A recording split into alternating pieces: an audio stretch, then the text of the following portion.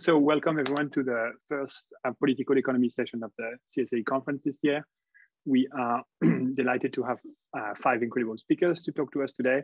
And this is the first in a series of 4 political economy sessions, 1 tomorrow afternoon and then 2 on Wednesday afternoon as well.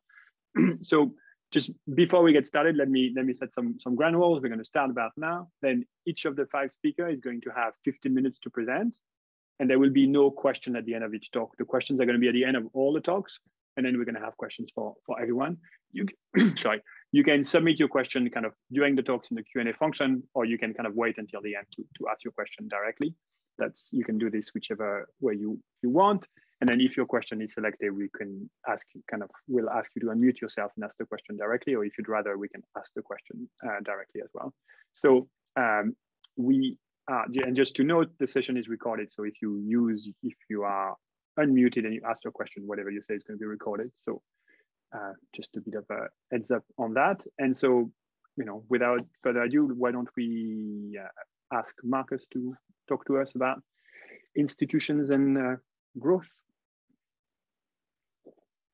Thank you, Julien. So I'll just stop the other screen and share. Whilst I do that, I want to just have a quick shout out to Rose. It's very nice to almost see you, Rose. And I hope I see you next year if I get a chance of presenting next year. So this is work with my co-author Vanessa Böse. And the title is Which Institutions Rule? And we're trying to unbundle the democracy growth nexus. So for actually a surprisingly long time, people were quite skeptical about any kind of link between democracy and economic prosperity. Broadly speaking, that there's a positive link. There were certain arguments against, theoretical arguments against such a positive link. But then more recently, if you allow 2008 to be recent, there has been a body of research which established that the dividend from democratization is positive and large. So what we want to ask in this paper really is, how do these studies define democracy? Which building blocks do you need, and do they all matter equally? And one of the sort of core papers here is this Acemoglu et al. Paper in the JPE a few years ago, ANRR, and they refer to these different institutions of democracy as bundles. And so this is why we are asking, why we're calling it unbundling, and why we ask which institutions matter most. There's a link here to an earlier literature in the early 2000s where there was this debate raging over the deep determinants of growth, institutions versus geography versus trade. And a number of those people were then, most strikingly, of course, Darren Acemoglu and some of the co-authors were involved in this recent democracy literature. And one point we're making in the introductory sections of this paper is that there's actually quite a big overlap between the measures, so the empirical measures used to study institutional change and to study democratization or democratic regime change. They are surprisingly similar. There's some overlap. So we really want to find out what is driving this positive democracy growth nexus, which institutions are driving this. And the way we're going to be doing this is we're drilling down. So we're using an overarching concept of liberal democracy, which is made up of what people call polyarchy, so everything related to representation and electoral democracy, and then a liberal component which captures rule of law and other things. And these underlying institutions are here in the third tier. So you can see electoral democracy is defined by clean elections, freedom of expression, freedom of association, suffrage, and elected chief executive. Although I should mention immediately, these two will not be subject to analysis in this paper because we're looking at post-World War II data, and the vast majority of countries in the world had universal suffrage, and the vast majority of countries in the world had elected chief executives in that time period. And then the liberal component has these executive constraints, as they're sometimes called, legislative and judicial, and also rule of law component, which for economists of interest has private property rights, for instance. And here, this is far too small for you to see, but there's some references here to empirical and theoretical papers going back to this literature in the early 2000s. So there are people like Easterly, Hall and Jones, some of you might know as in 1999 as a seminal paper, but also more recent work by Danny Roderick with Mukand in the EJ last year, or 2 years ago. And so these have picked out different elements that or empirical versions of these different institutions. And we're trying to study them. In effect, we're running horse races between them to see which ones, quote unquote, matter most. And we're going to be a bit more general about that in a moment. So I was going to show you something about our methodology and how to think about it, but I think with 15 minutes, it's probably quite tricky. But we're going to use a methodology that's situated in a treatment effects literature, and we're going to use binary treatment variables, so dummies, for democratization or democratic regime change or institutional change. And so our foundation for these data is VDEM, and these are continuous indices varying from 0 to 1. And so we're using the mean across the entire sample as the cutoffs, but there's robustness checks as well using alternative cutoffs. We're using a heterogeneous treatment effects model. So you see that these betas here have subscript I for country I. And we have a little conceptual development section in the paper where we explain why this makes a lot of sense to think about the relationship between democracy and economic development differing across countries in the long run. We also have a number of additional controls in this model. Again, this conceptual development will indicate how these controls speak to the existing economic theory here. And then we have this strange thing here. This is called a multi-factor error structure. Like I said, I was hoping to speak more to this, but what you can think of, you are probably familiar with the synthetic control approach, which is very popular and quite iconic, quite nice to talk about also to students. And this sort of simplified takes a weighted average of a number of countries that makes up, so together these make up a synthetic control country. And there's an extension of this by one of the PhD students of Heinmüller, who with Abadi was one of the creators of synthetic control. And here, rather than using averages, weighted averages of countries, this uses the building blocks of macro variables. These are unobserved common factors. So the way to think about this is that all macro variables are driven by a relatively small number of common factors that are orthogonal to each other and have country-specific coefficients. And so you can create very idiosyncratic developments with this setup. And we're going to use that to, this estimator was not developed by us. It's a recent Journal of Economics and Business Statistics paper. And so this empirical setup basically allows us to claim that we can have heterogeneous treatment effects in the face of selection into treatment. So becoming a democracy is not an exogenous process.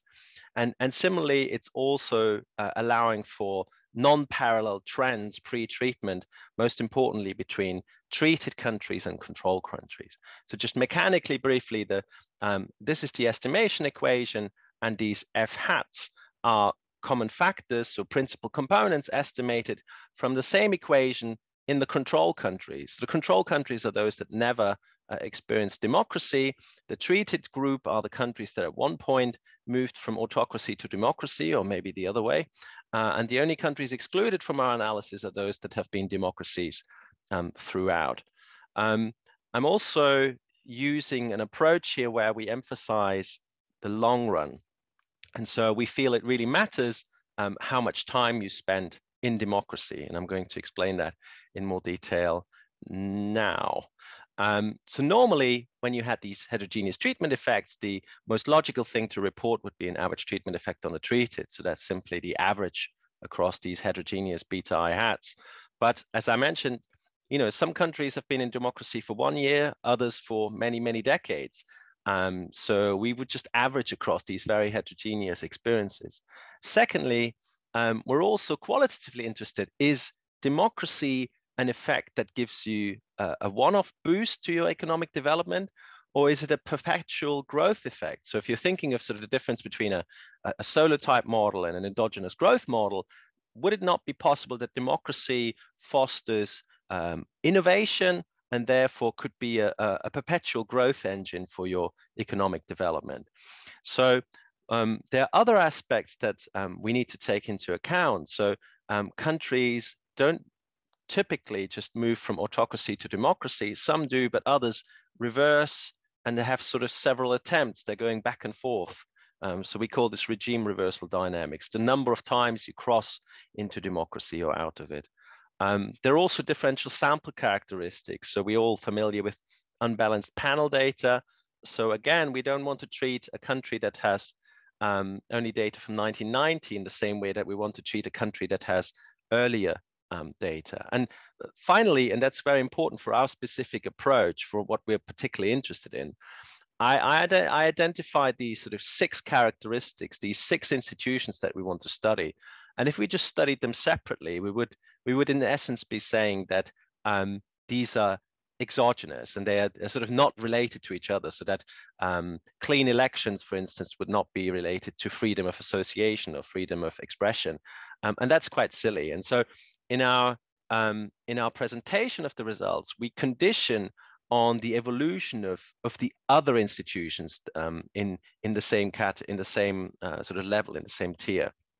So we do this by using these running line plots. So you can think of this as a smoother for the beta I hat against the years in democracy, also accounting for the number of times the threshold was breached, the start year, the dummy for a start year, and then the level and standard deviation of arrival indicator during the time the country was above the threshold. So if we looked at clean elections, we would also put in the level of freedom of expression index and the level of the freedom of association index, as well as the standard deviations for both of these over the years that the country was above the clean election threshold. So it's a little bit convoluted, but hopefully you see what I mean. We're trying to condition on the rival institutions. We have an alternative empirical methods where we're sort of more head-on focusing on this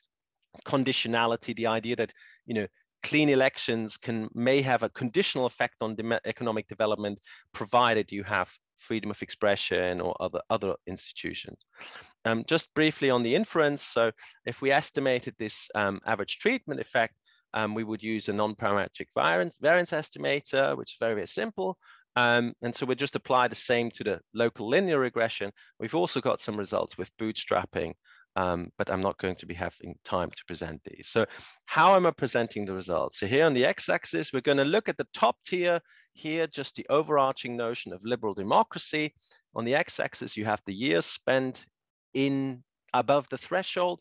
On the y-axis, what we claim causal effect of becoming a liberal democracy on economic development, so income per capita in percent. And so here, this would be the effect. I've then so these are the country predictions. This is just these circles, these markers are just for you to see where countries are situated. So these are perturbed a little bit. So you can see these hollow ones. In the first 15 years, we suggest there's no statistically significant impact of democracy on economic development, but then it takes off and you see this relationship would appear almost linear. And this is based on a sample of 66 countries with 59 in the control sample. The median length is 28 years, so that would give you just under 20% levels effect of democracy on economic development. Let me now focus on this lower tier, these 6 institutions, and I'm going to first focus on these 3 and then separately on these 3. So again, the same graph, we're starting with freedom of expression. You can see for a very long time, statistically insignificant effects, but then after about 30 odd years, this is positive and significant and rising over time. Freedom of association appears to be quite significant early on, but then the effect peters out over time. So if we want to have a discussion about the very long run effects, then we would say freedom of association doesn't seem to be driving the economic growth in the very long run, but it clearly matters. 35 years is not a trivial time period. Similarly, clean elections, this is really the one indicator for these electoral democracy set of institutions that starts very early on being significant and positive, and then again, almost in a perhaps linear fashion, increases over time. So the way to read this would be that after about 40 years above the threshold for clean elections, you would see around about 15 to 20% higher economic development. This is the building blocks of the liberal component. So here we see that rule of law matters early on, and then its effect peters out over time. Similarly for the judicial constraints, I'm not sure how to interpret the fact that this becomes negative significant. I have to do some thinking about that. But the legislative constraints are positive and quite large. The scales of these two graphs compared to the previous one, they're not the same. So you can see again, after 30 years, 20%, after 60 years, about 30% higher economic development. So these were kind of the empirics that we did. It was very, very fast, and I'm sure you will have lots of misunderstandings. If you have any questions, it'd be great to put them in the Q&A, since unfortunately I won't be able to stay for the last part of the session. We then wanted to point out some quite sobering thoughts related to our results and recent developments in sort of democracy across the world. So these are on the x-axis here, the share of countries in what was our treated sample that saw an erosion of democratic institutions over the last, or over the 10 years prior to the end of our sample period. And you can see this varies between around 40% and up to 62%. So a very large share of countries saw some decline in these institutions. Liberal democracy is the overarching democracy index. These are the components.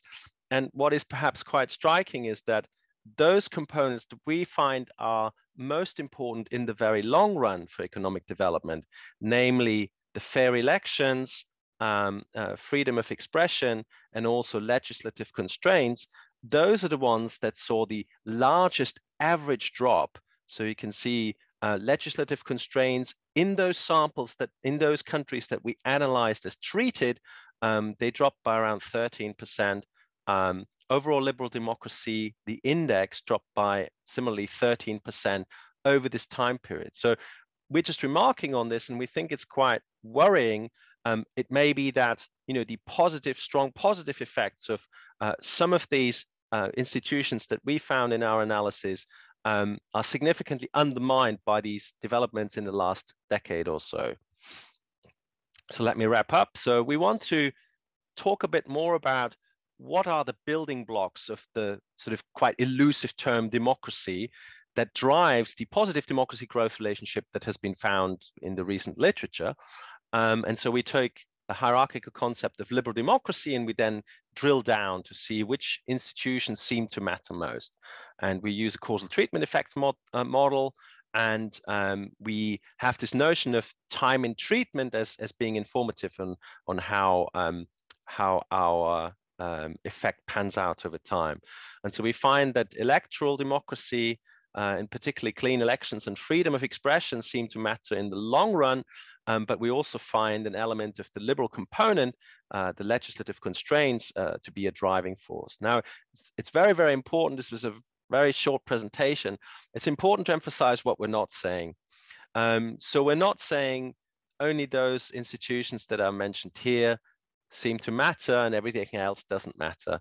So in the paper, we talk a lot about the effects at the medium treatment length. So this would be kind of what countries on average could experience. The other thing that's really important to mention is we don't talk about sequencing. So when people talk about becoming a democracy, what sequence of different institutional change what should the sequence be of institutional change in order not just to become a successful democracy or successfully transition into democracy, but also in order to reap the benefits, the democratic dividend of democratization. So thanks very much. And if you have any questions or comments, then please put them in the Q&A. And the paper is on the CSAE conference website, and there's also a paper on my personal website, and I'm very happy for you to send me questions. Thank you very much. Great. Thanks a lot, Markus. We're going to switch to Jakob, who is going to talk to us about electoral cycles and UN peacekeeping mission.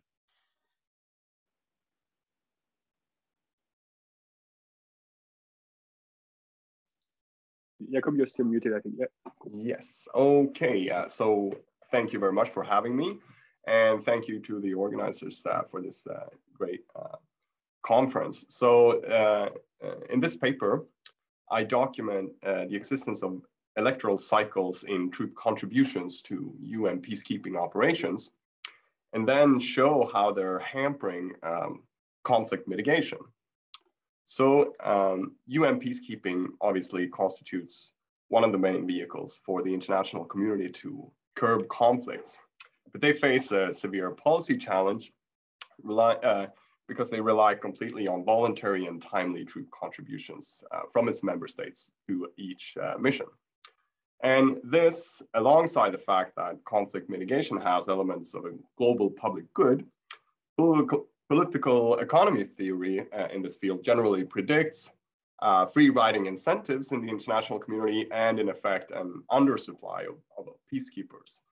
And this is really supported by empirical evidence and reflected in practical experience of UN staff and leaders that we've really seen a perpetual undersupply, at least since the Cold War, that is widely believed to hamper conflict mitigation. So this is not, this is well studied, obviously, primarily in the political science literature, but we're still, I believe, lacking really conclusive evidence on two key factors that are really underpinning operation success. So the first one here being, what are the determinants of countries' troop contributions? And second, once deployed, are troops really effective at mitigating conflict?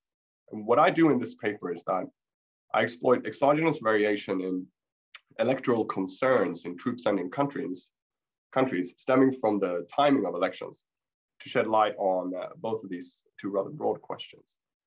So the theoretical underpinning of the empirical analysis in this study is based on this simple observation, namely that in deciding whether or not to contribute to a distant operation, which is not posing a direct security threat to the contributor, incumbent politicians in democratic countries often face an intertemporal trade-off in the sense that contributions come with, I argue, primarily short-term salient costs or risks. You can think of the fact that you're risking countrymen, mission failure, mission misconduct, you're tying up troops and resources, and this is salient to the electorate. And this is paired with primarily long-term and rather uncertain benefits of contributing. You can think of future trade, regional stability, long-term foreign policy goals, such as securing a seat at the UN Security Council, for example. We add to this common assumptions in the political economy literature of myopic voters and to some degree office-seeking politicians.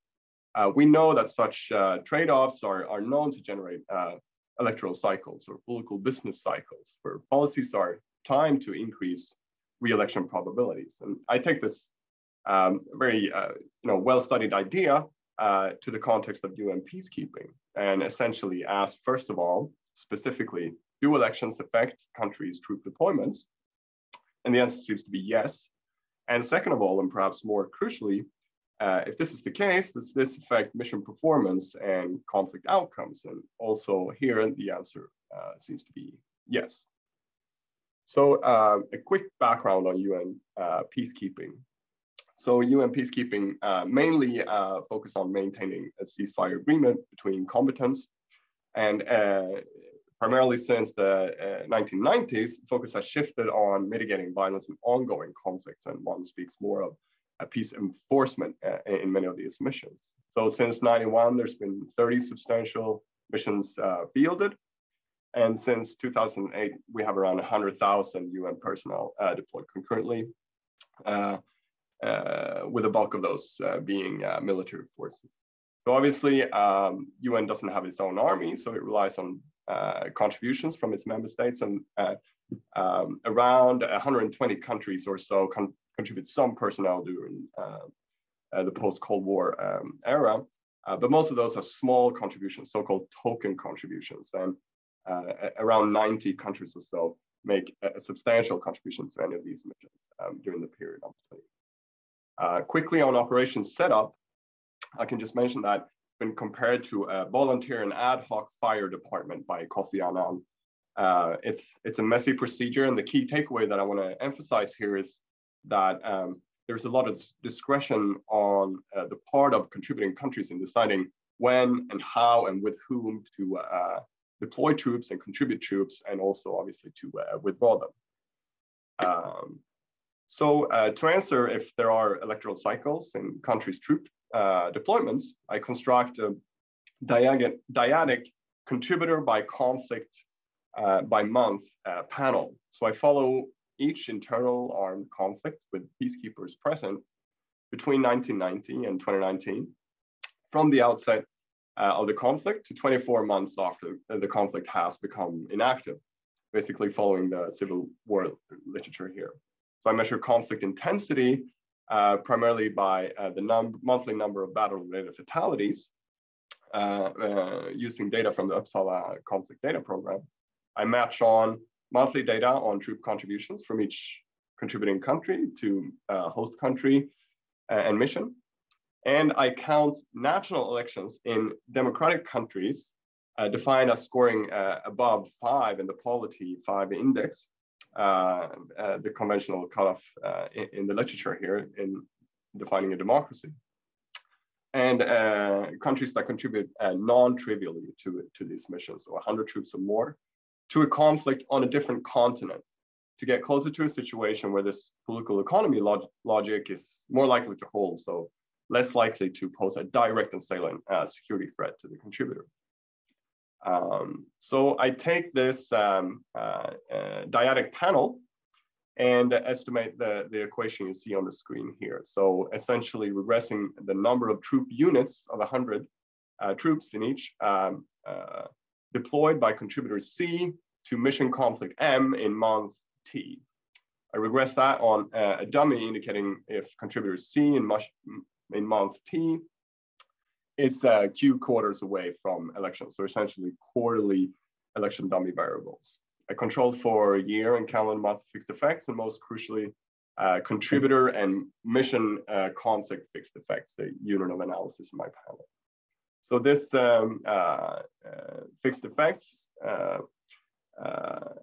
eta subscript CM here implies that the variation that I'm using to estimate the effect of election solely comes from temporal variation within contributor conflict periods, right? So just a quick preview of the sample that I have that are driving the main results. So there's 28 democratic and distant contributors in my sample, most of those being OECD countries.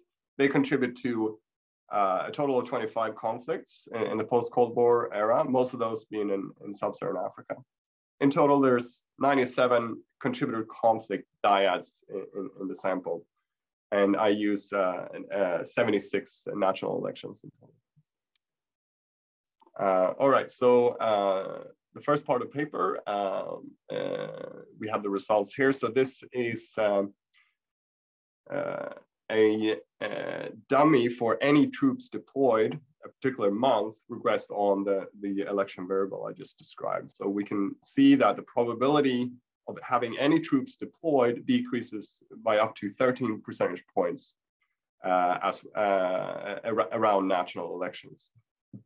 We can do the same exercise in a different model specification using a linear version of the number of troop units deployed, or a proportional version, the log linear version. So these imply a decrease of 125 troops around elections, or a decrease of 20% from the mean. So I can also show you Poisson pseudo maximum likelihood version of these, and they are consistent. All right, so having established electoral cycles and contributions, I move on to try to answer whether or not this affects mission performance and conflict outcomes. And to do this, I collapse the panel to the level of mission conflict M and month T. And then I aggregate the election variable to this level. So illustrated here in equation 2, this basically means that for each month in each mission conflict, I count the number of troop contributing countries that have a national election out of a pool of troop contributors to that specific mission, denoted C subscript M here. And in the analysis, I will vary this pool C subscript M primarily regarding the size of the country's troop contributions to proxy for the importance of contributors to each mission. So I take this independent variable into equation 3 here, which basically estimating a reduced form effect of electoral cycles or elections on conflict-related fatalities. So the dependent variable here being conflict-related fatalities month T in mission conflict M, and the main independent variable being number of ongoing elections in a group of contributing countries. Jakob, 5 more minutes. Yeah, sure. So crucially, I'm controlling for mission conflict fixed effects here. So implying that identifying variation comes from the timing of elections within conflicts, right? So relying on the assumption that election timing among distant democracies that contribute above a certain threshold is exogenous to conflict dynamics, right? Which I believe is possible. So the main results of this reduced form relationship can be illustrated in this graph. So in the top left one here, you see any battle-related fatalities a particular month would rest on this election variable that I showed you. So we can see here that elections in all contributing countries to a mission does not seem to have a clear impact. But as we move up the distribution in terms of contributor importance defined as the number of troops deployed to these missions, we can see that in the top quartile contributors, those that contribute more than 890 troops in my sample, elections in those countries really seems to increase the number of the risk for any battle-related deaths by around 25 percentage points, and also in the proportional version that the percentage of battle-related fatalities in these conflicts increased by a staggering 100%, from a mean of 45 battle-related fatalities in my sample. All right, so these results in both parts of the paper are generally robust. I can drop each year, contributor, mission, or mission country with not much happening, bootstrap the standard errors and cluster on conflict, or manipulate the time window in which I follow the conflicts. Okay, so what does this mean? What drives the effect of elections in troop contributing countries on conflicts? So the potential main story here is, I believe, that election-induced troop decreases are perhaps not compensated for by the rest of the international community, leading to a decreased mission capacity. And if UN peacekeeping is really mitigating conflict, it would increase conflict fatalities. And I find in 2 extra analyses in the paper support for this story. First, there seems to be a negative spillover of elections, so that elections in other contributors and mainly large other contributors, perhaps the leading contributors to a mission, seems to decrease the probability that you yourself are deploying troops. And second, election primarily in large contributors seems to decrease the total troops on the ground in these missions and the probability that the mission is even deployed. However, so that would speak in favor of the fact that troop deployments on the ground is the main story here that is really driving the reduced form relationship between electoral cycles and conflict fatalities.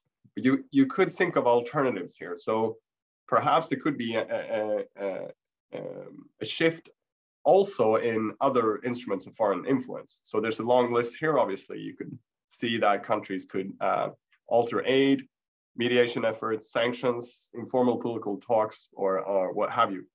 So I explore one main potential candidate in the paper where I look at flows of aid and humanitarian assistance, but I find no evidence that this is altered, really. There's also the possibility that combatants might endogenously respond to an upcoming election in a distinct contributing country. That's yet to be tested, so this is all work in progress here. But if we are to believe that, you know, deployments is the main story at play here and the main mechanism, this would suggest the two bottom points here, that timely and adequately sized UN peacekeeping operations reduce battlefield violence on average, and that electoral concerns in troop sending countries can severely hamper international collective action to mitigate conflict. So in the last half minute or so, I can just mention where I place this in the literature. Four literatures, basically, I believe I contribute to. So the first one, obviously, political economy literature on electoral cycles, connecting it to foreign policy and UN peacekeeping specifically. Second, the political economy of peacekeeping and conflict mitigation, really pinpointing domestic electoral concerns as an impediment to contributions to peacekeeping. And third, if we are to believe that deployments drive this, it really is indirect evidence that UN peacekeepers are effective at mitigating, or at least in this setting mitigates conflict intensity. And fourth, more generally to a literature on trying to understand contributions of countries to global public goods in general, where you can think of similar logics applying to other global public goods, such as climate change mitigation efforts, for example. So I'll end there and say thank you for listening. Great. Thanks a lot, Jakob. That was great and perfectly on time, so thank you. We're going to move to Christelle, who's going to talk to us about colonial origins and fertility. Go ahead. Okay. And I'll tell you when you have 5 minutes left.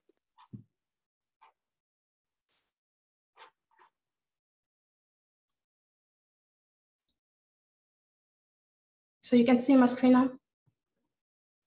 Yes. Okay, thank you.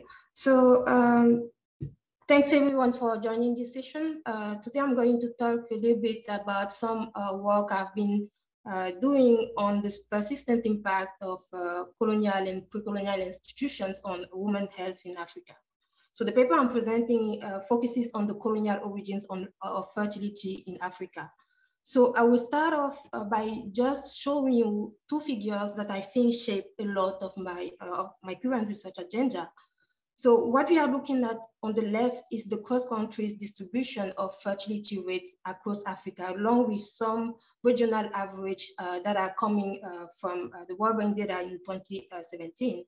So essentially, what this figure is showing is that fertility rates in Africa remains very high, and this is despite large improvements in human capital outcomes that we observe in the region.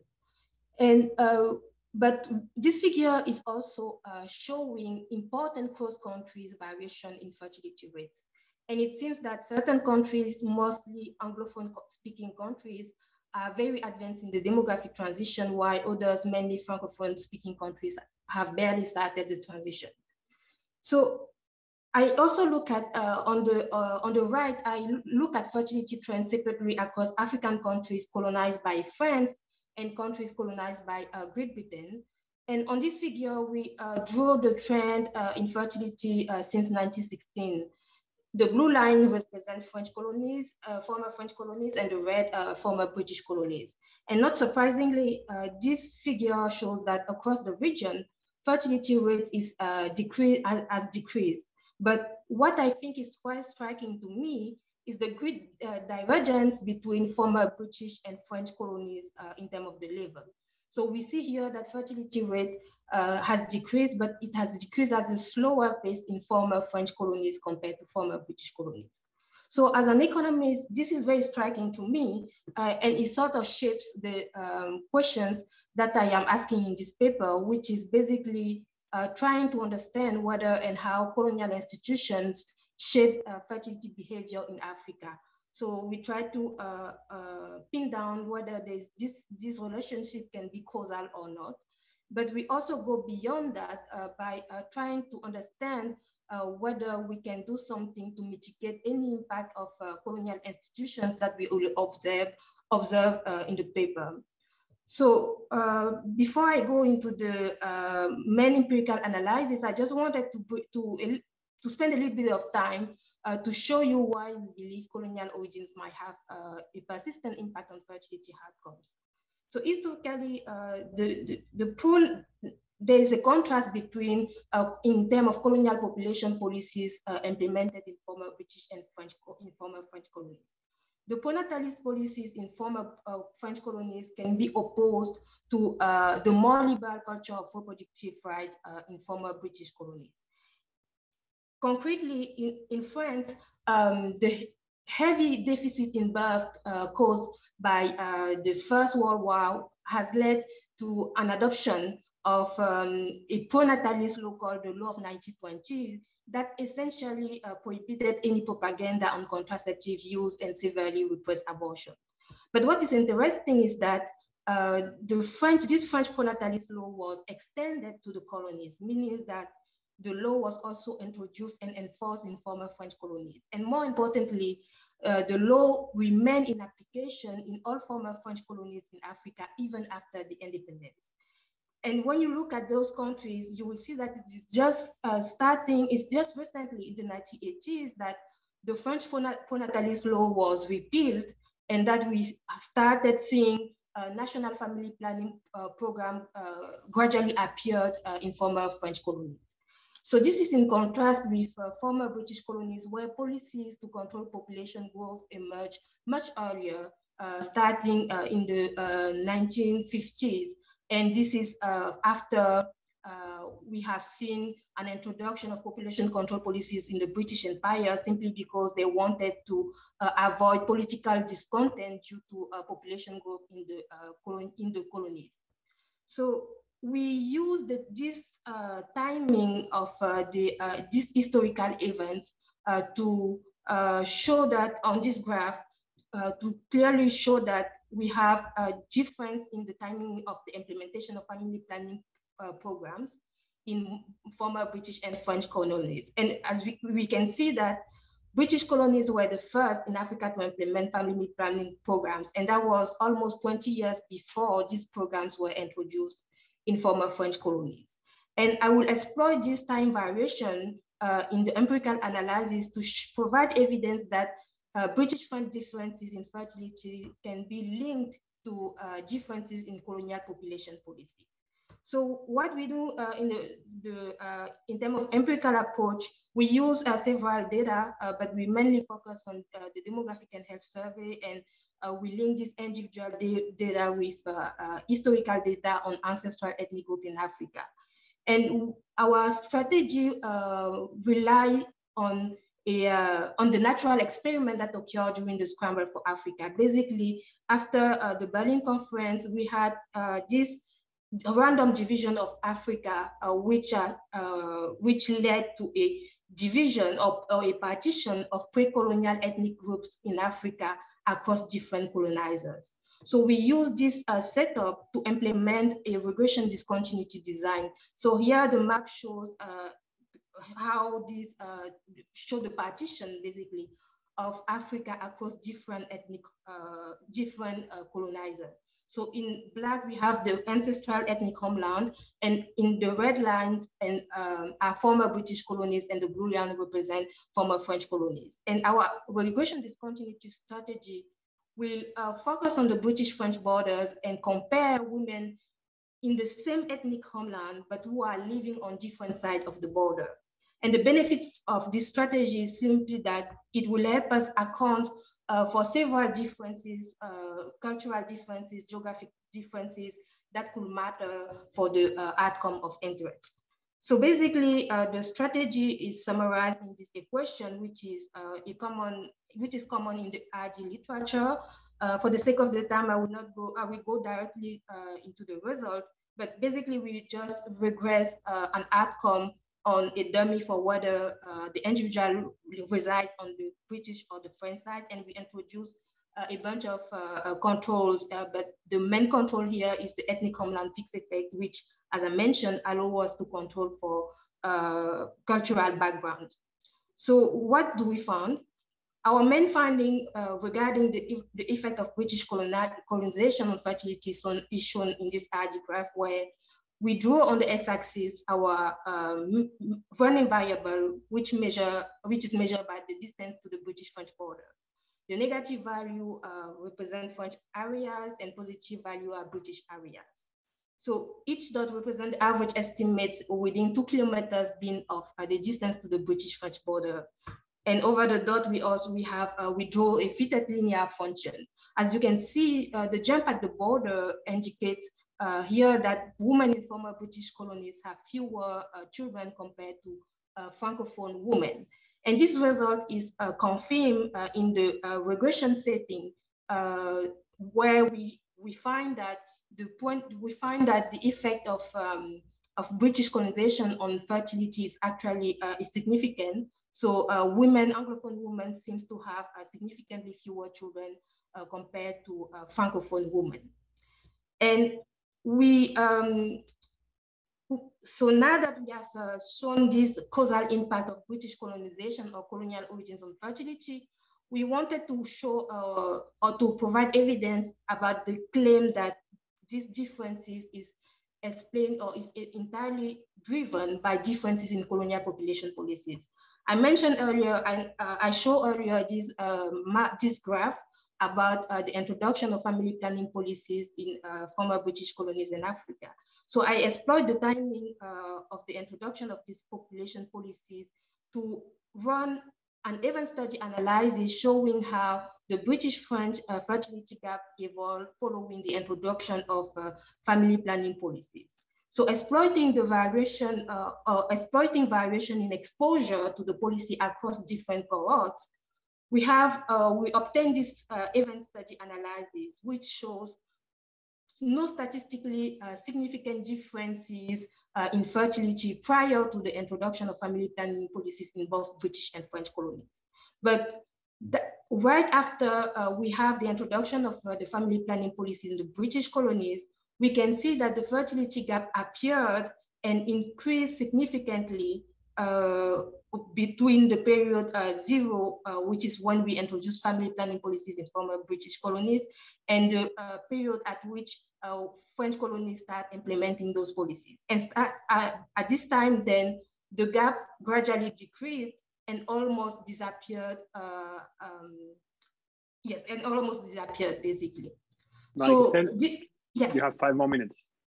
Okay, so this finding are also confirmed in a bunch of other specifications where we find that the fertility effect of British colonization is negative and significant until Francophone women are exposed to family planning programs.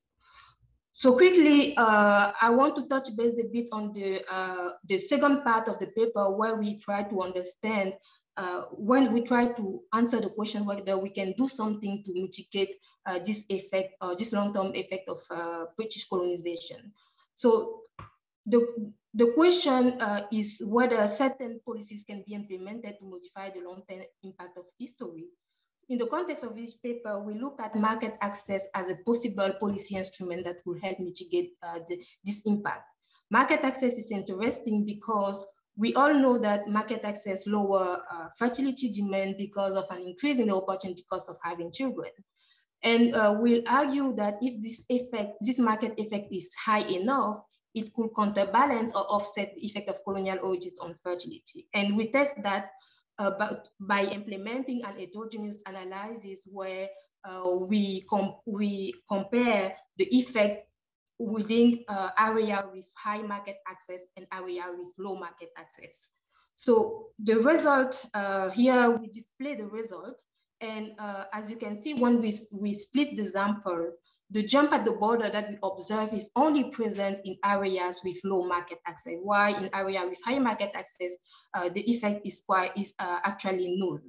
So that's, in the paper, we try also to provide better evidence of this effect into a regression settings where we control for difference in the distribution of ethnic group across the two areas. And we find quite robust result showing that that colonial origins affect fertility only in areas with lower market access. So in terms of quickly in terms of the mechanism, we try to understand how the effect persists currently. So what are the potential channel of persistence basically? And our main story is through this impact on the use of modern method of birth control. So we also use the heterogeneous analysis to try to see whether we have evidence that support this channel of persistence. The objective behind that, we wanted to see whether the heterogeneous effect of colonial origins on contraceptives is consistent with the heterogeneous effect of colonial origins on fertility. And when we use contemporary use, the use of a modern method of birth control as a measure, we can see from this table that the effect of British colonization on the use of modern method of birth control is positive, and it is much higher in areas with lower market access, which is consistent with the negative impact of British colonization on fertility. So these results tend to support the idea that the main channel or the main story here could be through the impact or the and a persistence to the use or the contemporary use of modern method of contraception.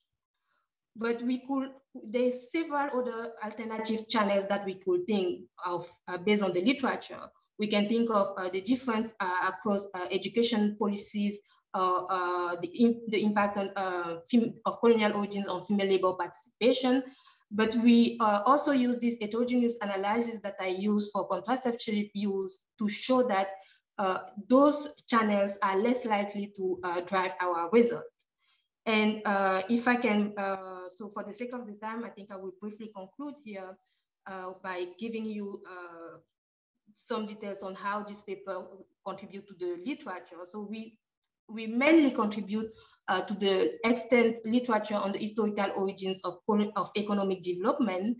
And we add to this literature by looking at the role of colonial population policies, a component that has been overlooked in the literature. And we also provide this evidence about the heterogeneous impact of the long-term effect of colonial origins on fertility. So we found basically that the effect of colonial origins on fertility do not persist equally everywhere. The effect actually disappear once we correct for market access. So I think I will stop here since I'm running out of time, but please feel free to ask me questions. Thank you very much for your attention. Thanks. Thanks a lot, Christelle. We're going to move to Adeel, and again, I'll tell you when you have 5 minutes left. That's okay.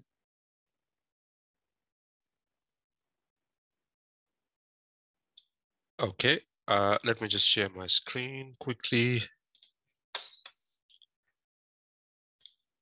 All right, so this is essentially a paper with my co-author Rinchen Mirza, and it basically looks at the impact of historic elites on development in the context of dynastic politics. The basic motivation for our work is that a lot of work that establishes the relationship between institutions and development depends on the importance of historic elites. That, you know, there's sort of elites and their persistence is crucial to understanding the impact of institutions on development. We do have quite a bit of impact, sort of literature that talks about the impact of elites on development. So there's work by Engerman, Sokolov, Robinson, Naidu et al. But a lot of this literature sort of skirts the role of politics as an intermediating channel, right? So if historic elites persist, they probably persist more in politics, and through that channel, they influence development. But the impact of the role of politics is sort of understated in this literature. And a classic example is an excellent paper by Mabeu et al., which is based on the role of tribal chiefs in Africa.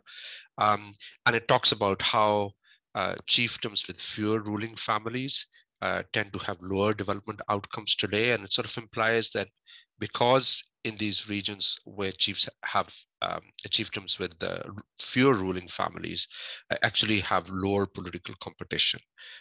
Some primary evidence presented on that, but it's sort of underspecified dimension.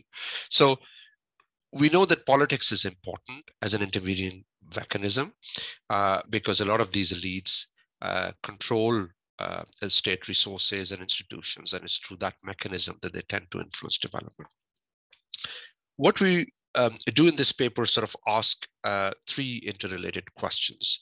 The first is really about whether or not historically recognized elites, in our context, these are very much tribal elites, whether or not they shape local development, and whether political persistence of these elites is an important intervening channel.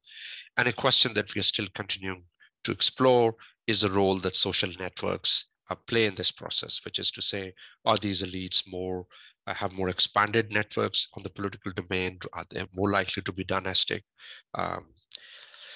So what this paper does in terms of sort of empirical framework is its first contribution is to sort of develop an extensive database on political genealogies. And we empirically combine that with a close election regression discontinuity framework.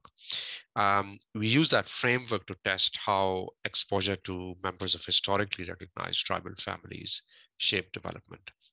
We find that areas that are narrowly elected tribal elite perform worse on a range of development outcomes compared to regions where the narrowly elected non-tribal elite. The key development outcomes we look at, one is a standard one, which is growth in nighttime luminosity, but we also leverage a novel database on household level database on attendance in schools, out of school children, and also asset ownership. And we find that those development outcomes are also lower in these regions. We also then begin to explore possible mechanisms.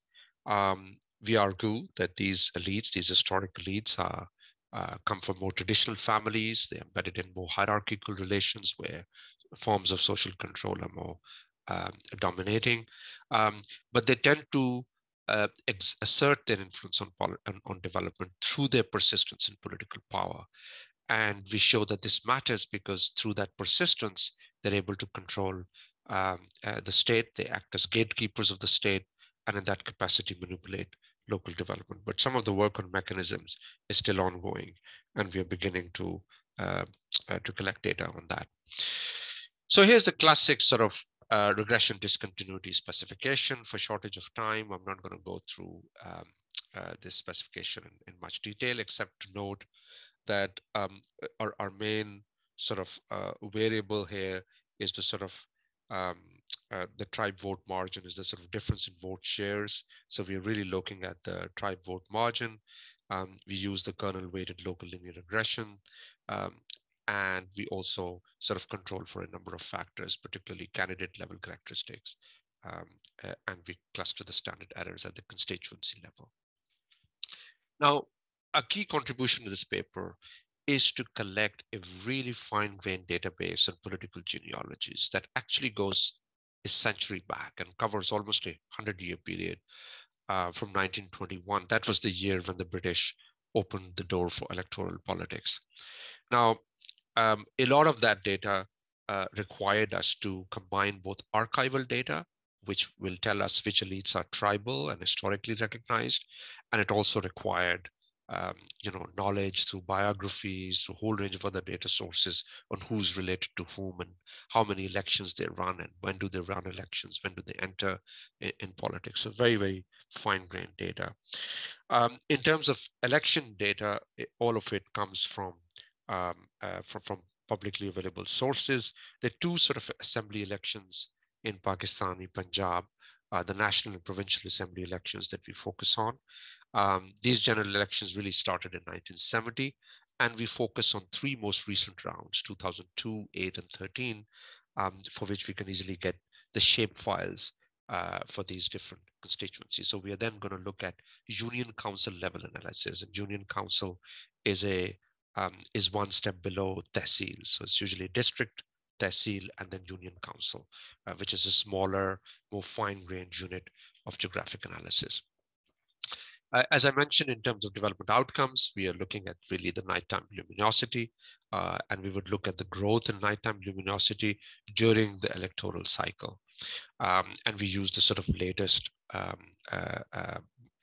methods in terms of constructing this data, especially the visible infrared imaging radiometer suite, the VIIRS data set, which the literature suggests is more preferable.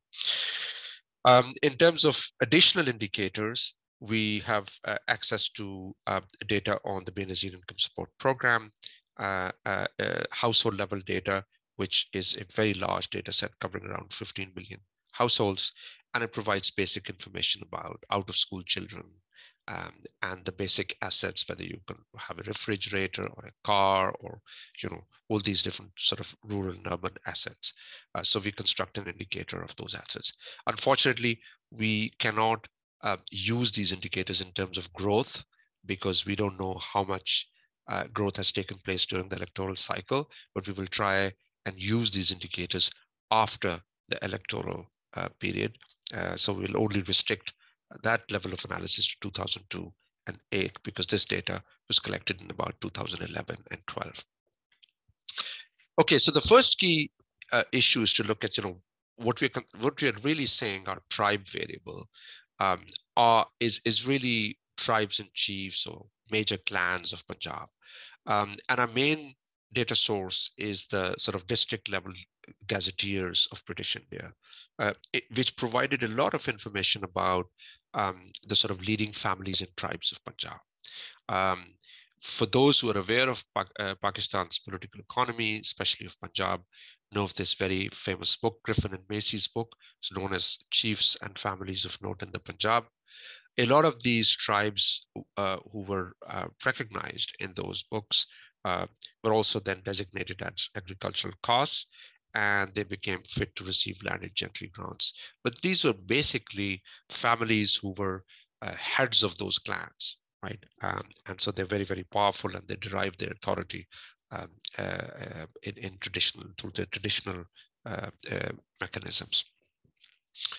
Here is an image of the book, Chiefs and Families of Note in the Punjab, a slightly blurry image, but this book is widely available. We got hold of it in Oxford, and it has a lot of detailed information about the many different tribes and who were the chief tribes. And now for us, it was important to connect these chiefs with their progenies over time so that a chief that is appearing in this book can be connected with his sons and daughters and several generations so that we can track their presence in electoral politics over time.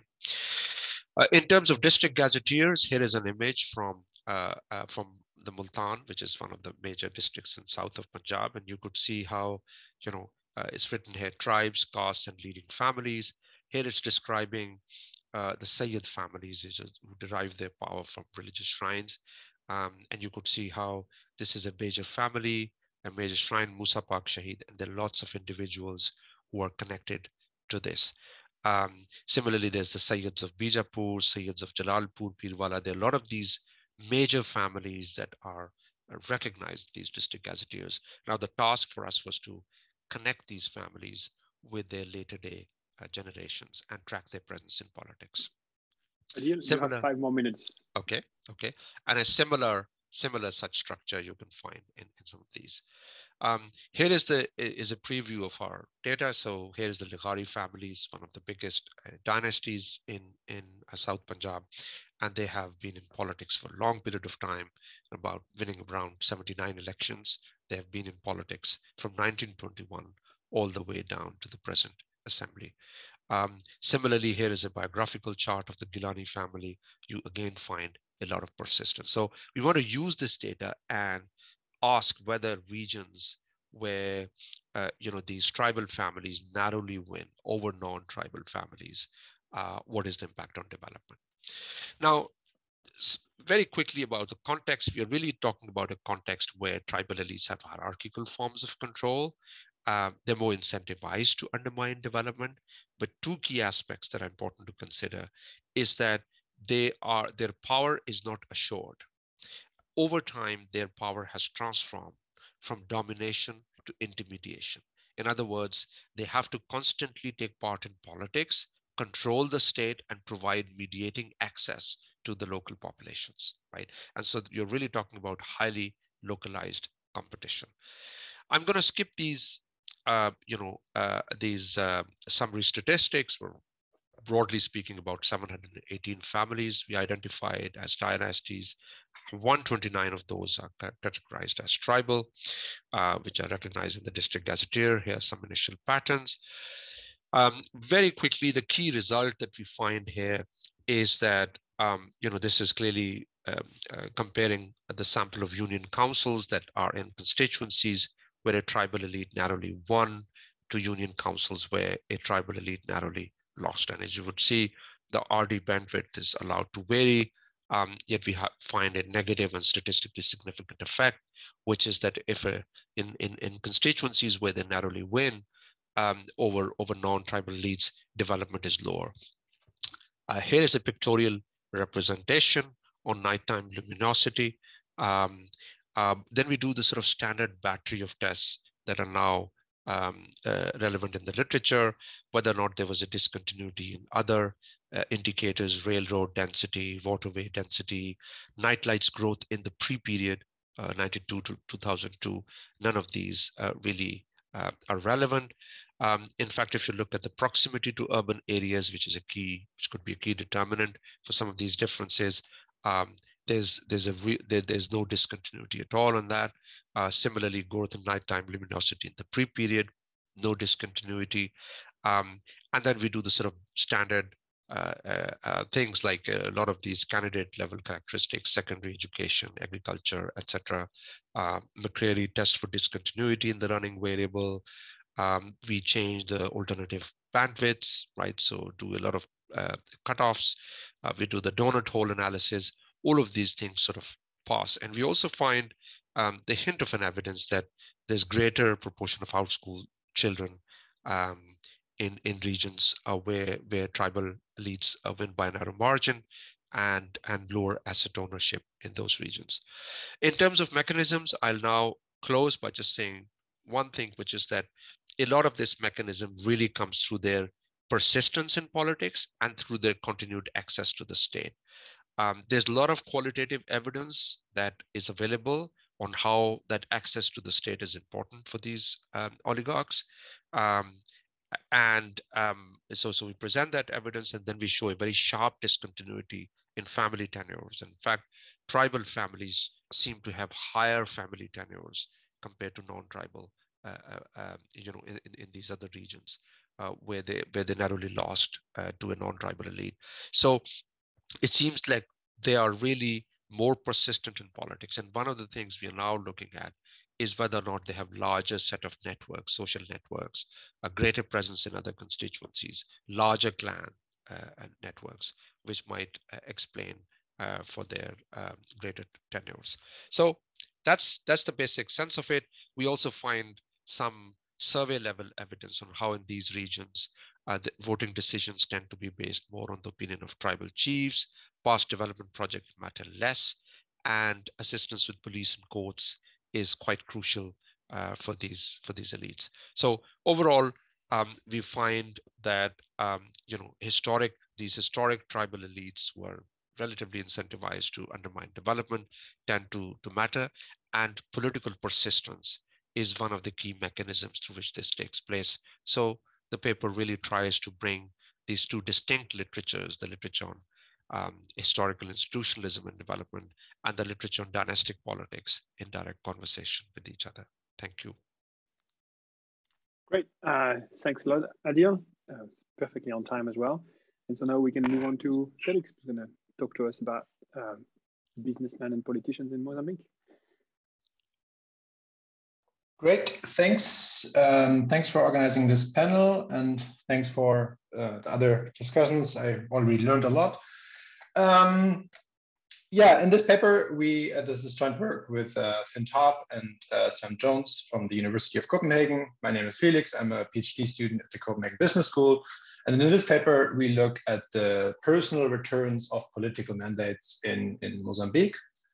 I think no one in political economy needs to be convinced that there's a strong relation between economic and political power, especially in developing countries.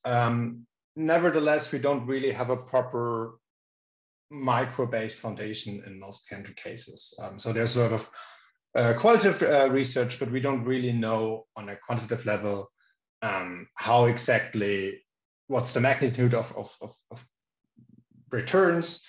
And that's especially true in very low state capacity settings like Mozambique. You can also put a number on the relevance of this topic if you want to. The UN estimates that 3.7% of average African countries' GDP goes lost due to illicit flows. However, not all business activities are necessarily illicit, especially in a low income setting, because there could be just a simple necessary to do business as to compensate for formal taxation or something which is not given by state capacity. And we look at the relationship between political power and economic power in the context of Mozambique. This case is particularly suitable for such a study. Let me walk you through the history of Mozambique really quick. The country got independent quite late, and from Portuguese rule, and the freedom movement that led the struggle for independence, Frelimo, became the ruling power, and that ruling elite is in power until today. And that setup allows us to study a consistent, homogeneous elite at the very top of the country over the entire period. And even though there were various economic transformations and political events, the same elite stayed in power. So right after independence, there was a civil war, and the country began as a socialist movement and as a socialist country, but they began to implement market-based reforms in the mid-80s with structural adjustment programs. They also institutionalized formally. They had their first elections in '94. They found the peace agreement, and around 2000, development aid increased significant to Mozambique. The country had for a long time the reputation of a donor darling. And in 2009, there was a large discovery of natural gas in the northern province, Cabo Delgado, which led to a large inflow of foreign capital at that time. And then recently, there is an ongoing struggle in Cabo Delgado, where the gas was found related to Islamist terror. But nevertheless, Frelimo is in power until today. So what I want to show you here is that we have a clear setup where first the political elite emerged, Frelimo, and then the private sector was established. And due to the absolute level of poverty in Mozambique, the private sector emerged after the political elite. So we first have our political institutions, and then we have a private sector. And in that setup, we ask a pretty straightforward question: do politically exposed persons experience faster growth in their business networks than non-PEPs? The term PEP is from financial regulations. So banks and other institutions need to check whether their clients have political motives. And that's what you do with PEP checks, what banks have to do. There's not a consistent definition of a PEP. We focus here on really high-level political mandates. So we look at ministers, vice ministers, governors, presidents, and individuals that have powerful positions in the party. As I mentioned, Frelimo has some socialist rules, and that's why the party continues to vote their central committee, and they have a Politburo. And we use these mandates to identify the very top of political elites in the country and review their economic performance in the private sector of Mozambique since independence. So in a quick summary, what we do, we contribute novel data, both for political mandates and for firms. I think the firm point here is really the unique contribution that we do. And we're going to use network centrality to estimate the personal power in the private sector I will explain in a second why we're doing this. And in that setup, we can look at the personal returns of individuals over 35 years. We choose this period because, before that, there was hardly any private sector doing the civil war, and that's why it was pointless to start earlier. And you're probably not too surprised to hear that we do find a significant positive effect from becoming a political PEP. So if you become a PEP, then you grow your business network faster than very similar individuals who didn't become a politician in a powerful position. Yes. So our data consists of both firm registration, that's here a copy on the left-hand side where we use, and of political mandates. Let me talk about the private sector registration firms. So obviously it's pretty difficult to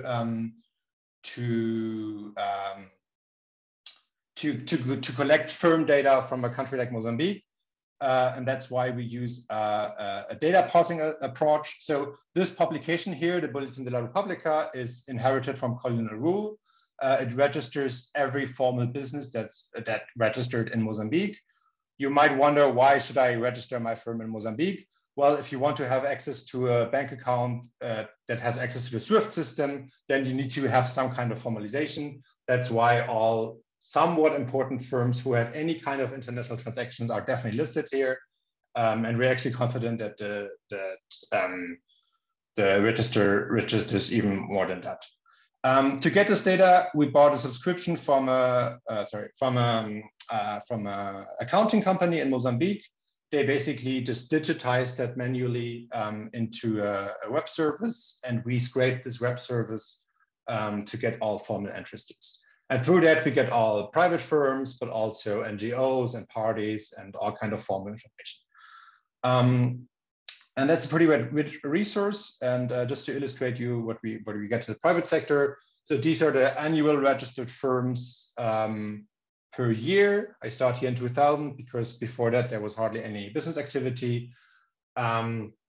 And then we can use natural language processing and other data science techniques to identify the industry of the firms and define in what kind of industry they're operating. And then just to show you the value of this efforts, our bulletin has around 127,000 entries. And if we compare our firm database to the next best firm registry that we could find, which is Orbis in that case, then Orbis has only 10,000 firms. So we find 10 times more firms than these business intelligence services. So Orbis is it's a business intelligence service that's used in many political economy research. And even if we compare this to survey data, like UN-UWIDER or the World Bank, then we have obviously way more observations than survey data would have. So we really have on a micro level all personal business affiliations. We have around 100,000 business owners in that register. And then we map through fuzzy matching political mandates that we also collected by hand. So ministers, vice, I think I said that's already right. Ministers, vice ministers, governors, and all these like really high top level politicians. And then we identify their business performance over time. There's one important limitation that comes with the data, and that's a missing outcome variable, because we only know what kind of firm you register, but firms can make wins or losses, so it's hard to estimate your personal gains directly from just the number of firms that you register. And to deal with this challenge, we estimate the social capital of an individual in the private sector through network centrality measures. There are two measures that we think are particularly suitable in the private sector. They're from Jackson, and I think they're becoming clear if we look at this sandbox example here. So consider the case of a very simple network where individuals who are shareholders in the same firm are connected by an edge. And through that simple logic, we can just build this network. And then the logic of the Godfather centrality is that you are the unique contact for two individuals. So if individual A and individual G want to share any kind of information or do any kind of a transaction, then their contact is E, because E works with both of them, and he or she is the exclusive access to this connection here. While B Felix, sorry, Felix, you have 5 more minutes. Yes, thanks. Oh, sorry. Okay, and B and F don't depend on E here because they are direct business partners. And then decay centrality is a bit, it's a different measure where you basically just look at how spread your network is. So in that case, here is F, the most powerful network.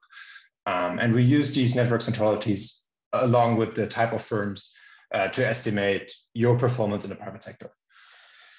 Yes, our empirical identification is pretty straightforward. We have two-way fixed effects and locked outcome variables, locked outcome models.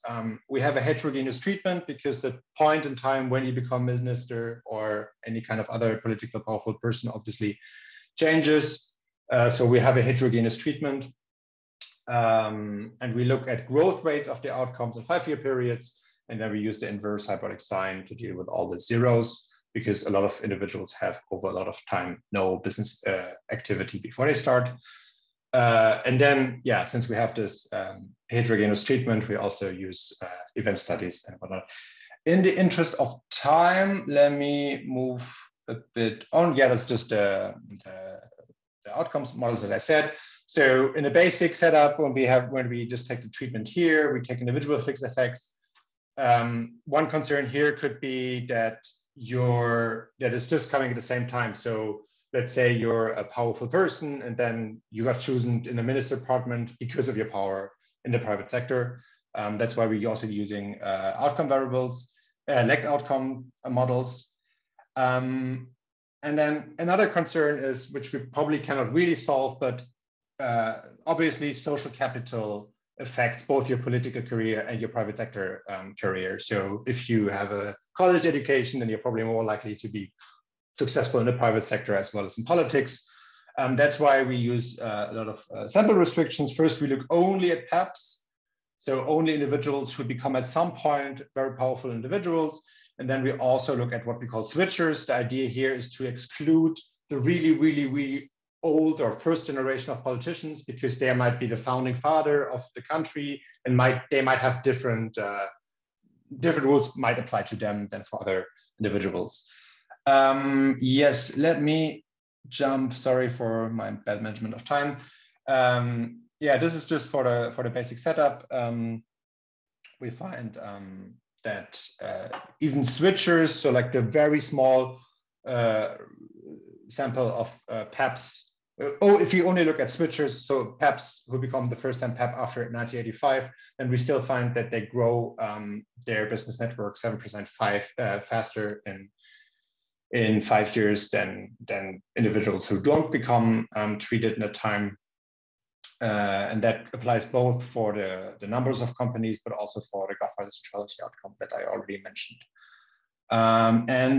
This is the event study. Let me show you one thing what I think is quite convincing, that we really indeed find the effect of political mandates, and that's the disaggregation by family offices. So what we do here is we only look at families, and we find that even if you are from, if one of your family members gets a PEP mandate, then we find that your family benefits, but then we also find if your family member leaves office, then your family network centrality or like your outcome variables decrease. And I think that's quite convincing, because what we don't observe is the death of individuals. So it could be the case that if someone leaves office, that's because they die. So then we can't really explain if the decrease in the private sector is because of their death or because of their lose to direct political power. But here with the family dynasties, it doesn't really, then the whole family would have had to die. Yes, thanks. I'm done with my 5 minutes or not? You have 21 seconds. Okay, thanks. Yeah, then thanks. You can take a few more. No. I think I'm good. No, I jumped to all. I think that's what I wanted to share. Thanks. Great. Thanks everyone for a very interesting set of papers. We have fair bit of time for comments and discussion. So if you have any questions, you can either write them in the Q&A or raise your hand, and then we'll kind of allow you. We unmute you, and then you can ask your question directly. You can obviously ask questions to any of the papers, unfortunately, except to Markus, because he needs to disappear now. But everybody else is here, so go ahead.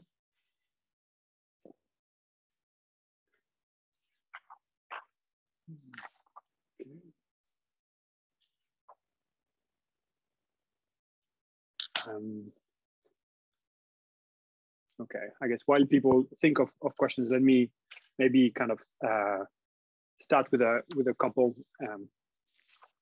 and then we'll see if we need some more. So Felix, I was just I really liked what you were doing, and this is kind of obviously something that I do a lot of research on my own. So I think it's quite cool that you're able to put all this data together. I was just wondering why you decided to focus on those kind of centrality measures, and kind of why, especially the Godfather centrality, why not something kind of like betweenness, or maybe kind of eigenvector as a more kind of closer kind of measures of power. I think that would be useful. And maybe if you can also, I guess you went a little fast, but kind of you explain how so you have the data on the individuals, but how do you then match that to families to do your kind of your dynasty analysis, and whether you're worried about kind of measurement error in those matches. That'd be one set to get us started. And then kind of ideally it would also be interesting to understand, so you do your kind of tribal analysis, but it would be useful to understand what's the control group. Do you compare kind of like tribal to non-tribal, including other dynasties, or it's kind of tribal to kind of non-tribal, no dynasties? And would the results then be different if you kind of looked at kind of dynasties versus kind of non-dynasties excluding tribal? So if maybe Felix, you want to start, and then Adeel, and then we can move on to the other participants. Sure, thanks. Good comments. So first, regarding the network centralities, I'm honestly not sure if we're going to keep it in the paper at this stage, because we get that quite a lot. I think initially the idea was that I really liked the Jackson paper, and I really thought his arguments about why these measures are, so the intuition made sense to me, that like the Godfather centrality makes sense, maybe more in a private sector setting compared to between the centrality, but in the end they are really strongly correlated, so it doesn't make that much of a difference. So we see if we're going to include more common known measures, but yeah, to be honest, I'm not that much of a big fan of the centrality measures anymore. It's kind of a way to deal with the constraint that we don't have a proper performance indicator that you would have in a different country setting, and like money and politics research. Regarding the tribes, we just compare every family in the private sector. So we just compare family names. We control for the very, very common family names. So Dos Santos is like a big shot. That's like, we use that. But besides that, we actually, all the tests we did, it matched. So it's a very small private sector. It's only 100,000 individuals in total. It could be that we have some margin error, but so far we went pretty well with just fuzzy string matching. That being said, of course, there is a lot of variation how you clean the data, and that's something where I think that's a bit strange, because there's a lot of not judgment calls, but it's just like how strict you clean this data, and of course it's not the Danish CVR register, right? So the way you clean that has an effect on the data. Sorry if that was not a proper answer, but thanks. Thank you. Adeel? Thank you very much, Julien. This is a good question. Sorry, I wanted to explain that in the context, but just zoomed past. Essentially, a lot of the constituencies in Punjab have Dinas typically running other important political families. There are occasions when they run against newcomers, but by and large, you have different types of families running against another. In many cases, the competition is between dynasts. And if you were to restrict the analysis to sort of tribal families to sort of non-dynasts, for that we don't have that much information. But if we were to run a regression, RD regression with dynast versus non-dynast category, the results are not very clear and consistent. And it's easy to understand why, because there are a lot of families that have one or two relatives in politics. And many of them are in urban areas. The effect is really with these very large clans, these families that are very entrenched in the system. And many of them are tribal families. And one of the things, as we discussed before, that we're interested in is it the case that many of these tribal families have relatives outside the districts? Are they marrying with other families, right? So there are clearly some families that have 19 relatives or 24 relatives. There are some with 30 as well. So I think to answer your question, it's not really a distinction between dynasts versus non-dynasts, and it's a lot more to do with particular kinds of dynasts who are big tribal families deriving their authority from traditional sources versus other dynasties who may be less entrenched, have fewer family tenures, and do not have the sort of hierarchical vertical control as these tribal families. Thank you. Any attendee has any questions? Felix has a question. Marie, I was wondering, sorry, Marie or Christelle, sorry if I was wondering if, can you explain a little bit, super interesting paper, how much influence, do you know how much influence the colonial rulers actually had on a rule level, let's say? Like, do you know how much the policies, can you explain a bit like how much the policies really affected the citizens in your sample?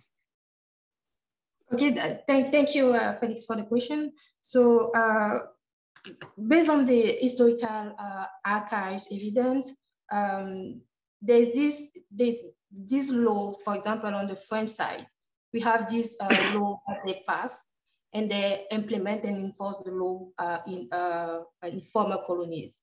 And to see how this has actually affected the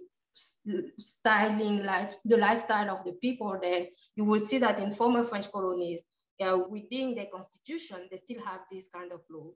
And this law was, what the law was doing is simply that you would not see any kind of education or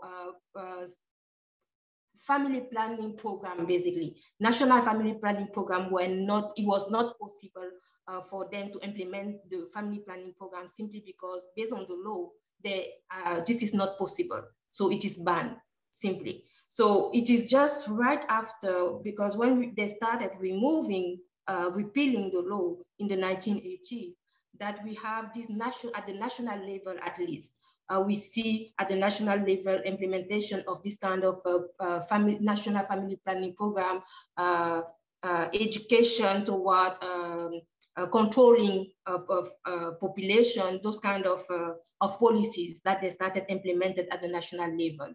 So that is different from what we observe in on British colonies, where all these kind of policies started right before, even before the independence. Because in Ghana, for instance, you will see that the National Family Planning Program started in I think it's 1915.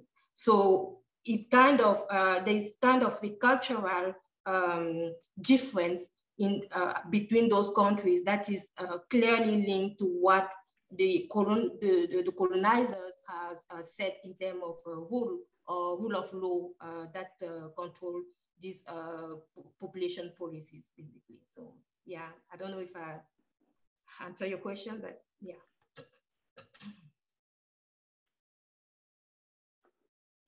Any other questions?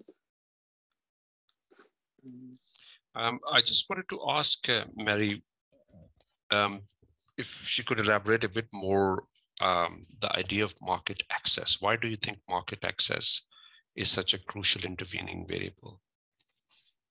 Oh, yeah, absolutely. So we, the idea when we started this analysis with market access is that we wanted to have a setting that could help us understand whether we can have kind of exogenous economic incentive, basically. And since market access here is, we view it as this setting where we have more economic opportunities in general for, let's say, for everyone, especially for women, so they can actually work outside. If you think about market access as, for instance, access to external market closer to the sea, we have more access to other markets, right? So we have basically more economic opportunities that are present there.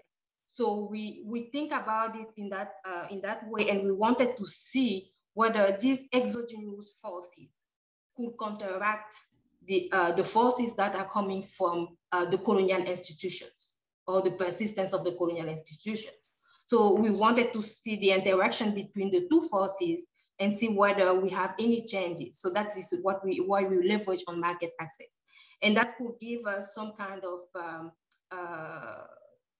evidence, at least, of what can be done to counteract history, because generally we think about history as something that we cannot change. Basically, history can be seen as deterministic, but what we claim in the paper is that we should think about some ways or some policies that could help counteract the effect of history. That's the idea that we had in mind. Can I come back again? I mean,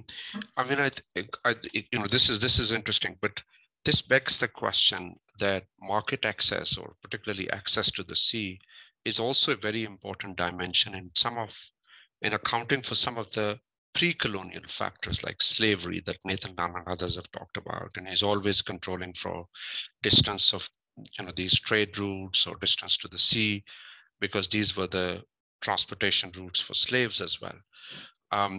And then when you're thinking about market access, there's another important dimension, which has to do with sort of land-based versus sea-based.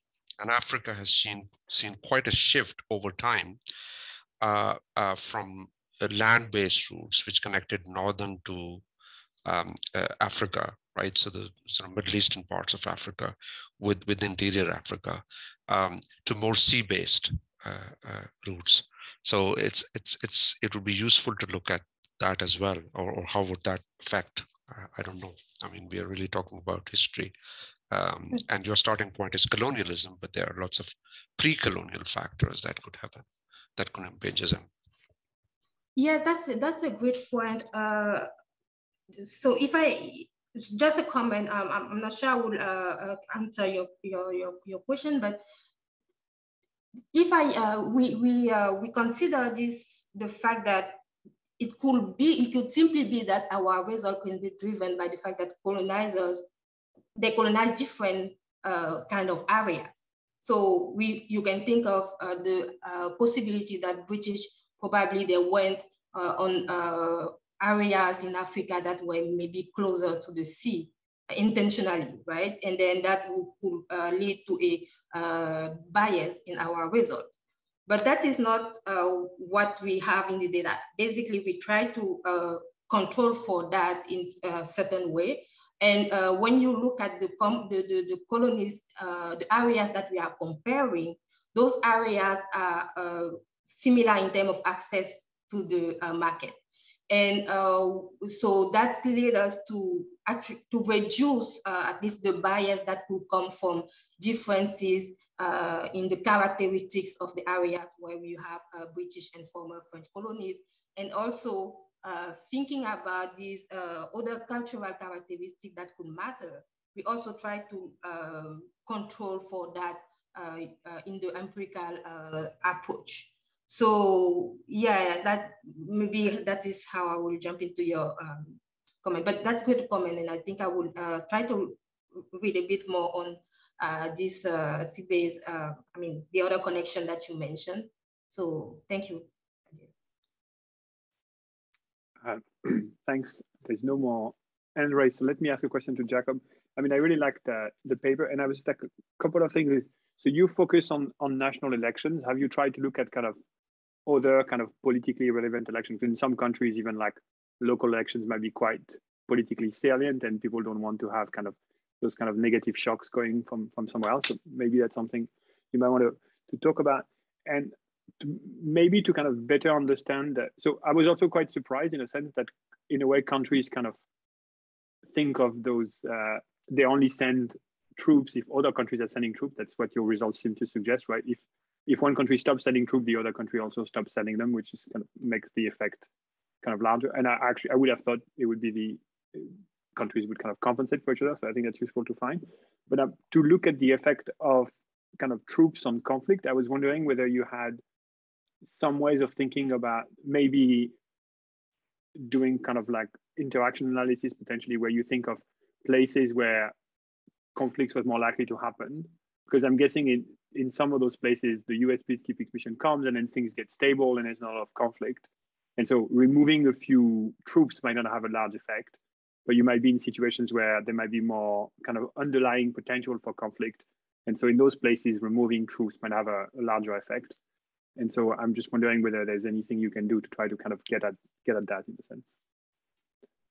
Right. Well, interesting questions indeed. So local elections in troop sending countries specifically. So right now I've thrown those out. I only look at the main and national elections where the office of the incumbent power is up for election. So for example, I throw away midterm elections in the US context, for example. I could look specifically at those. My prior would be that, it's all usually the executive power, mainly who's making the calls for these contributions. But you could imagine midterm elections, for example, having an effect. Sample size is not huge. So I'm a little wary, actually, of trying too many hypotheses. This was my original idea. And then, of course, there is huge heterogeneity in terms of how, the internal political logic applies within each country. So it's one of the suggestions, good suggestions I'm going to add to the list and think about whether or not to kind of run through the data. The other question was about heterogeneous effects regarding kind of the type of conflict, right? Or the effect that it has. The underlying potential for conflict in a sense, yeah. Right. So I suppose getting at that would be splitting the conflicts, the type of conflicts in the data in some way, I suppose. And also there, sample size is an issue. So also that adding to one of those lists of what one can try to dig deeper into. But thanks for the comment. I'll have to think more of it. I don't have a great answer how to address it. Thanks. I feel like I'm abusing my powers as chair, asking all the questions, but it doesn't feel like I'm crowding out anyone, so I'm going to keep going. Christelle, I really like what you're doing, and I really love the graph where you show that like before in the early 20s and 30s there was no difference between the British and the French, then there's this big difference, and then the difference goes back. So I think that's it's a pretty cool graph. And I was kind of wondering whether there's anything. One thing that would be useful is to compare those effects to the effects of kind of more recent attempts at having family planning policies.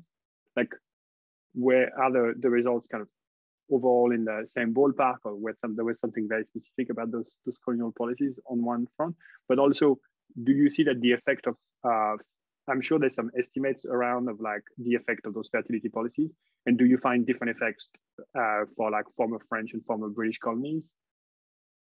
Maybe kind of to see of kind of persistence effect of how some of those things occur. And I'm just trying to kind of maybe provide a richer description of the kind of the long run effect of some of those policies in a sense. So you are talking about this event study analysis or the descriptive graph that shows the trend, the fertility trend? So I was commenting on the event studies. Okay. I said that graph is great, but I'm thinking in terms of like, as further analysis that you might be able to do is look at, one is just kind of comparing the effect that you find to like more recent attempts at reducing fertility, but also on that line, like, do you see different effect of those fertility policies in former French and former British colonies? Okay. It could also, because that could be like a double whammy, right? It's like you have those bad policies in the past, and then it becomes even harder to reduce them in the present time. Yeah, which might also explain what it goes down slowly. That's interesting. I don't know to what extent we I'm thinking about the data because that would probably be the limitation, especially if we want to look at cohorts that are very contemporaneous cohorts. We might have some limitation at that point. But yeah, definitely I will try to see whether this is something that can be done. Eventually also thinking about some kind of using data from other RCTs that implemented family planning programs and see whether we have this kind of difference. Yeah, but thank you very much. Thanks. Jakob. Yeah, I have a question for Felix. Very interesting talk and paper. I would be interested in hearing you elaborate a little bit more on what you think politicians actually do to achieve this, and what you can test in that kind of realm. I'm thinking of tax policy, trade policy, tariffs, regulations, etc. Thanks. I think there's a lot of heterogeneity going on. I actually have another project where I used the same data to explore what happened after the gas was discovered. So like in 2009, you have this really massive inflow of money. Long story short, I think the main issue, if you're honest, then the private sector, I think in Mozambique is just a big system that keeps a small elite in power, and it's basically just not really, I think it's even fair to say, I don't know if it's really, I mean, it's hard to compare, but I think it's actually not one particular thing that's the issue that people exploit. I think it's actually that it's just the private sector is by design to make sure that a certain group stays in power. And the thing is, they started off a socialist country, then they had to privatize a lot when the World Bank and when they became part of the IMF. And through these privatizations, it's just there were like so many policy problems that I think a lot of donors just simply accepted that a certain group will be in power now. That's my personal take on that. So it might be a bit cynical, but I think it's not one particular issue, and it's also just about like who wants to invest in it. If you look, when foreign companies come in, I think they strategically choose to work with politicians because it's just a good saving for your investment, right? Because they know the country, right? And you can be certain that they will make sure that your policies go through. That's my kind of cynical answer. But Jakob, I also had a question. Sorry if I missed that point, but can you elaborate a bit regarding the quality and quantity of blue helmets? Because I imagine that blue helmet troops from Sweden are different than blue helmet troops from Bangladesh or something like that. Very true. So that's another source of heterogeneous effect. So the identifying variation that pops out in my data comes from mostly OECD countries, But that's not actually, and I didn't have time to kind of go into this, that's not the majority of where troops come from in the post-Cold War era. That's Central Asian countries like India, Pakistan, Bangladesh, for example, are huge contributors. And the bulk of the troops in these missions actually come from these countries. There's a bit of it, perhaps controversial talk about troop quality and how to measure it. That's tricky, but I suppose it's fair to say that the quality of the troops from the US, for example, is generally higher than many of the other troops coming from developing countries. And in terms of so it's a valid point. It's a bit of a, to me, a black box. It's been attempted in the literature on peacekeeping to try to get a proxy at that using military spending, etc. But it's a very crude measure of because we don't know how much was spent on those troops sent to that exact mission. There's no data on that that I'm aware of that can measure quality in that sense. So that's just something that's probably hidden,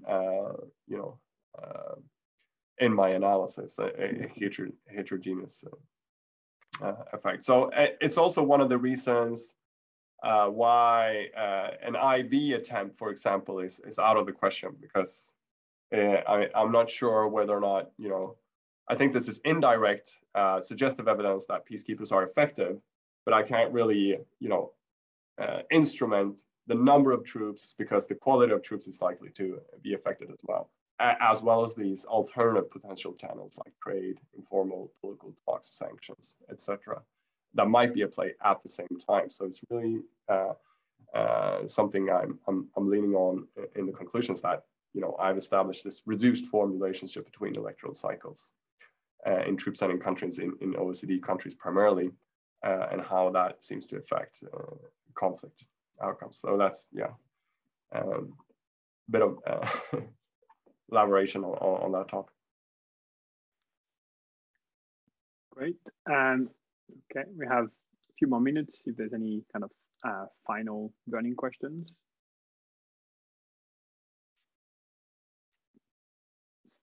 All right, looks like there is no burning question left over. So I will let all of us go.